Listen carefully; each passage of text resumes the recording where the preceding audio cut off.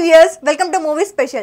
Different సినిమాలు తీయడంలో సుకుమార్ కి తెలుగు ఇండస్ట్రీలో పెట్టింది పేరు. రీసెంట్ గా రంగస్థలం సినిమాతో సూపర్ డూపర్ హిట్ అందుకున్న డైరెక్టర్ సుకుమార్ తన తర్వాత సినిమాని బన్నీతో చేయబోతున్న సంగతి తెలిసిందే. ఆర్య 2 సినిమాల తర్వాత ఒక సరికొత్త కాన్సెప్ట్ తో ఈ సినిమా ఉండబోతోంది. ఇందులో లారీ డ్రైవర్ గా బన్నీ కనిపిస్తాడని టాక్. ఎర్ర చందనం స్మగ్లింగ్ నేపథ్యంలో ఈ కథ నడుస్తుందని కూడా చెప్తున్నారు.